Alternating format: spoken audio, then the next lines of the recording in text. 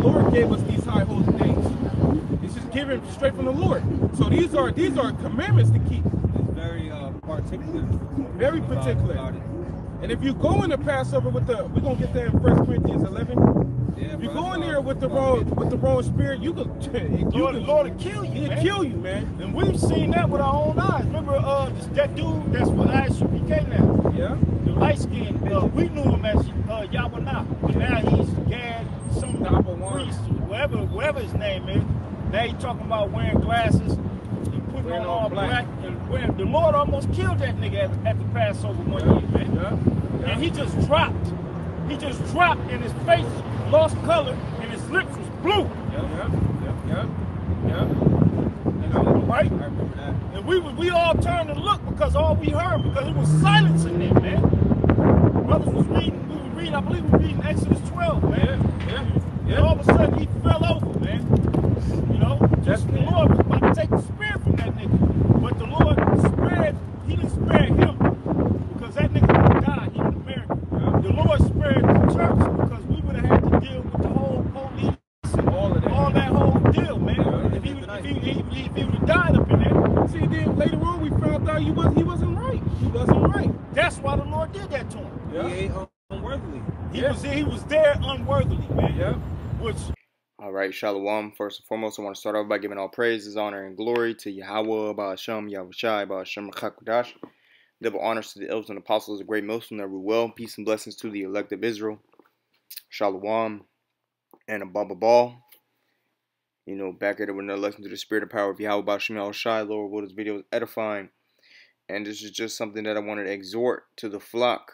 All right, things get spooky, okay, around the time of the Passover, so to speak, man. Okay, and you know, usually around the time of the Passover, the hearts of many are revealed.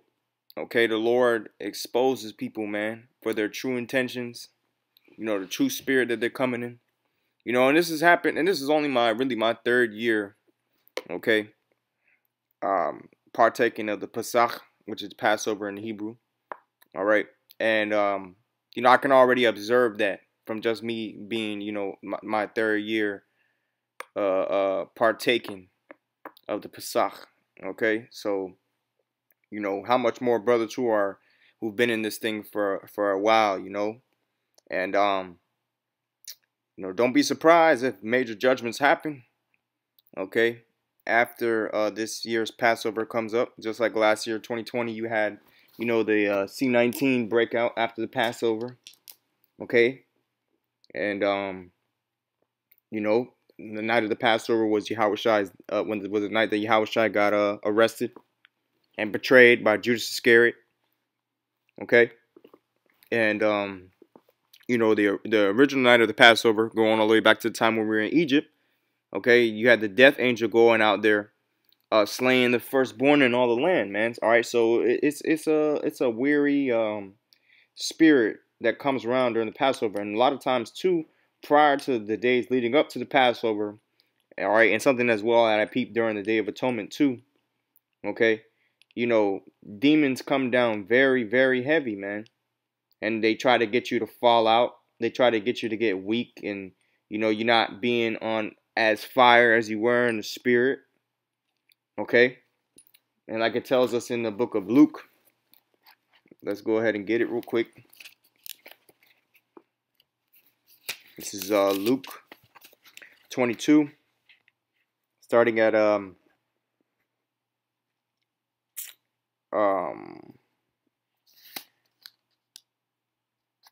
I'll start at verse 14. And when the hour was come, he sat down, and the 12 apostles with him. And he said unto them, with desire have I desired to eat this Passover with you before I suffer. You see, so YAHAWASHI, he was suffering on the night of the Passover, man. So it's not a time to just be joyous and, you know, joyful like Josiah's Passover, man. All right? And then the Lord took Josiah out, man. You see? Passover isn't a time for mirth. It's a solemn assembly. Solemn meaning serious. Something to not be taken lightly. And that's why the scriptures tell you to examine yourself before you partake of the Passover. Because if you ain't right and you partake of the Passover, man, Hey, the Lord could kill you, man. The Lord can kill you, man. And as you saw from the prior clips that I played in the post-production, okay, judgments went out for men who weren't right in the Pasach. And those are just two testimonies. You see, and you know, brothers, I have a personal testimony of my own. All right, there used to be an individual who was in the camp, all right, down here, okay, and you know, there was a like you know, the Lord had it set up in the spirit where his heart got revealed that night, you know. And brothers, we, you know, at least I'll speak for myself. I was, you know, younger in the faith, so I lacked discernment. You know, it was through kind of like the way he was acting, but you know, being younger in the faith with a lack of discernment, you couldn't really, you know, well, at least me personally, I couldn't really peep what it was, but you can obviously see that his vibration did change. You see, and you know, there was a situation where basically, you know, the brothers, we rented out Airbnb, and you know, the lady, she made a big deal because we had, you know, like maybe two or three extra people, two extra people that was you know, in the Airbnb. We didn't think it was going to be an issue, but basically she kicked us out. So she was kicking out the two extra members or whatever. So basically, you know, brothers had to leave the location, and you know, there was we casted a vote to see who would stay behind. You see, and that individual who's no longer with us, okay, you know, he was left behind, so to speak. You know, he had to stay behind along with me and the other brother, Quadash, in the camp. You know, and that individual, man, he was salty as hell that he had to stay behind, man. He was salty as hell that he, you know, that brothers chose him to stay and not to go home. You know, even though none of us were really supposed to leave, you see, but, you know, we are in Babylon, we are rehearsing the righteous acts, and, you know, the landlord was kicking us out. You know, so the scripture do say, agree with thine adversary quickly. So, you know, we had to execute wisdom, but the Lord had set up where none of us stayed that night, man. You see, because the head brother of the camp, all right, you know, it was under his name, and since he wasn't there, you know, she kicked us all out. You see, so we all had to leave that night. But, you know, in the spirit, we couldn't understand. But now looking back in hindsight, we know why. Because that dude that was with us that night, he wasn't right, man. And the Lord revealed him. Okay, so many hearts get revealed around the time of the Passover, man. Just like Judas Iscariot's heart was revealed during the time of the Passover, man. You see, what did Yahawashi say? This night one of you shall betray me. Let's go ahead and let's keep reading. Verse 16. It says, for I say unto you, I will not any more eat thereof until it be fulfilled in the kingdom of the Most High. And he took the cup and gave thanks and said, take this and divide it among yourselves. For I say unto you, I will not drink of the fruit of the vine until the kingdom of the Most High shall come. And he took bread and gave thanks and brake it and gave it unto them, saying, this is my body, which is given for you. This do in remembrance of me. You see, so when we're partaking in the Passover, we're doing it in remembrance of YAHAWASHI, man. YAHAWASHI got arrested on this night, man, leading up to his crucifixion. So it was a serious night. It wasn't time to just be turning up, you know, being in mirth. You see? And that's why brothers recommend, you know, to go on a fast prior to you entering into the Passover, man, because you want to make sure you're purging out all that leaven. You see? That leaven referring to that wickedness, man. Because you don't want that to hop on other brothers or even within yourself, because like we, you know, like I'm exhorting through the Spirit, and many other brothers have done so as well. You know, you don't want to be partaking in the Passover unworthily. So if you ain't ready, you know, be honest with yourself and refrain, man, because the Lord can really judge you if you take part and you're not worthy, man. Okay? And that same dude who I was referring to, guess what, man? Later down the line, he fell out the faith, man. He fell out the faith. You see? So, you know, hey, let me continue.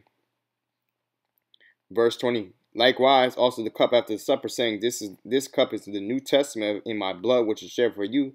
But behold, the hand of him that betrayed me is with me on the table.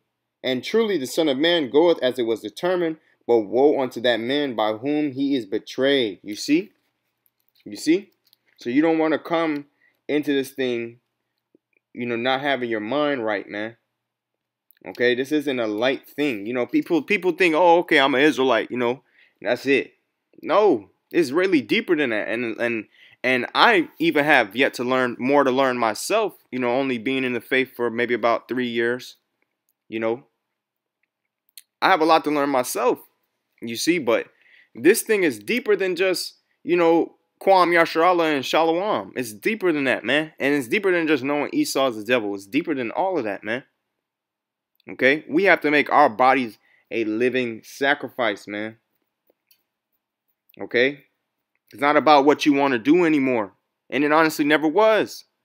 You see, but especially not now that you came into the faith. Does that mean that you still can't go, you know, and quote unquote live your life? Nah, but it's just you live your life according to a different fashion now, man. You're not living your life according to the ways of the world. And if you're not okay with that, then guess what, man? Then go ahead, go back into the world. But just know you're going to receive that same judgment as the world. You see?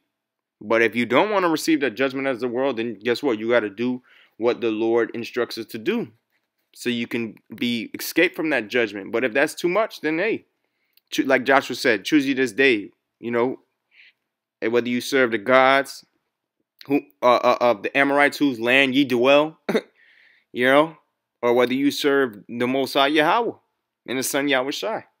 But as for me and my house, Lord willing, we will serve Yahawah BAHASHAM Yahawashi. You see? Anyways, let me go ahead and get this, and I'll probably close out with that. All right, which really the apostle he already read it, you know, but I'll read it again. It's 1 Corinthians 11 and verse 23. For I have received of the Lord that which I also delivered unto you, that the Lord Yahawashi, the same night in which he was betrayed, took bread, and when he had given thanks, he brake it, and said, Take, eat, this is my body, which is broken for you. This do in remembrance of me. Okay, so we're supposed to be doing this in remembrance of Yahawashi. After the same manner also he took the cup, and when he had supped, saying, This cup is the New Testament in my blood. This do ye as oft as ye drink it in remembrance of me. For as often as ye eat this bread and drink this cup, ye do shew the Lord's death till he come. And what's a part of shewing the Lord's death, man? Giving up the ways of this world. Okay? Just like how Yahawashi had to give up the pleasures of life, so to speak. Same way how we have to give up the pleasures of this life. Because there ain't nothing for us here anyways, man. And it's going to be more evident as these days goes by. Because Jake thinks just because the society is established, you know, that's going to be this way forever. But it's not.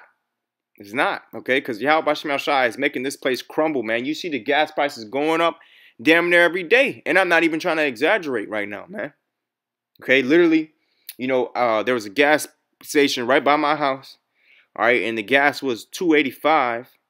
You see, which $2.85 is really high, because this year alone, 2021, gas was still for regular, at least down here in this side of Babylon, gas was still in the dollars, in a high $1, you know, maybe 87 cents, $1.79 if you're lucky, you know, $1.99. But now the shit is damn near a whole dollar more.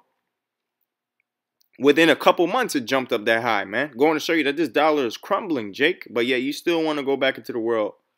Okay, that's fine. Go ahead. But just know you're going to have to deal with that judgment. All right? And matter of fact, to finish off the testimony, all right, the gas was $2.85 by my crib. And I went somewhere, you know, up the road, okay, to go see somebody. All right, and the gas over there, same brand of the gas, like the same company of gas, if you will, was $2.86. And then, you know, a person might say, okay, that's no big deal, 1 cent, right?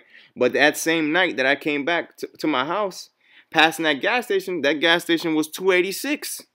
But earlier in the day when I left, it was $2.85, man. And I know I didn't read it wrong, because I make sure to pay attention to the gas signs, you know, because I had a delivery job, so I'll be watching the gas prices and stuff. But nonetheless, man, you get the point. You see? So the Lord is making this society crumble, yet Jake still wants to go trust in oppression. But Esau's not going to be able to save you in that day, man.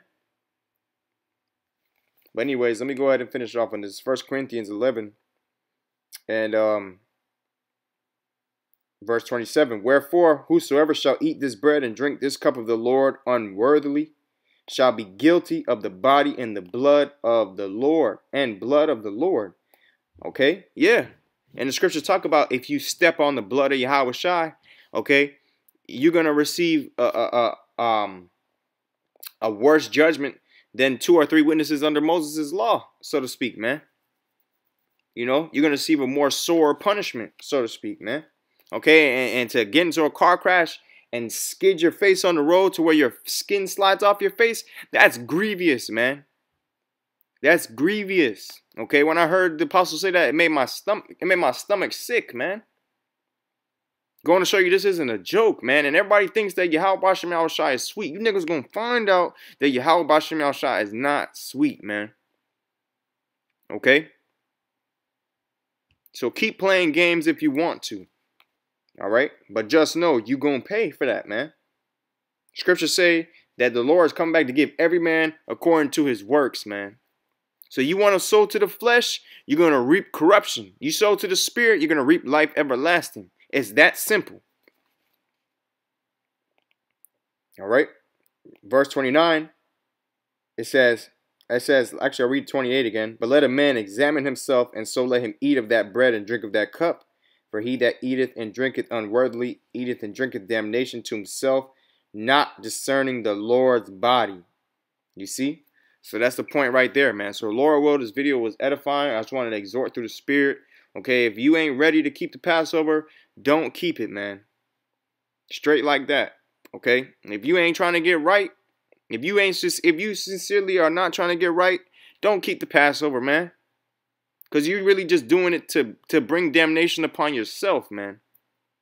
Alright, so with that, I want to give all praise, honor, and glory to Yahawah, BAHASHAM, YAHAWASHI, BAHASHAM, HaKadosh, double honors to the elders and apostles of great Muslim, of well, peace and blessing to the elect of Israel, Shalom, and above all.